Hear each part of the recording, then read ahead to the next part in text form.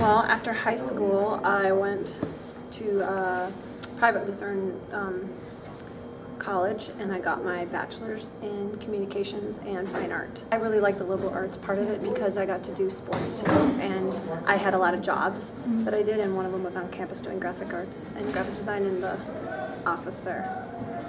I would like to get my personal professional painting going more and get my website back up and start selling and doing a lot more shows in my free time. Ambitious, creative, helpful, curious,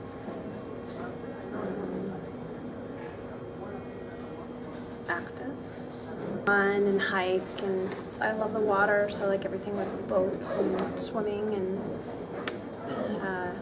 mess around with my kids. I like to go watch my kids do their sports. I was on yearbook in high school. I was in student council. I was in college. I